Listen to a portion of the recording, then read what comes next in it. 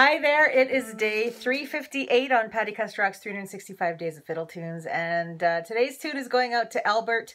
Albert and Julie, I played their waltz yesterday, Julie and Albert's waltz, and today it's all about Albert. He asked me to do this one some time ago, and I had to go and learn it.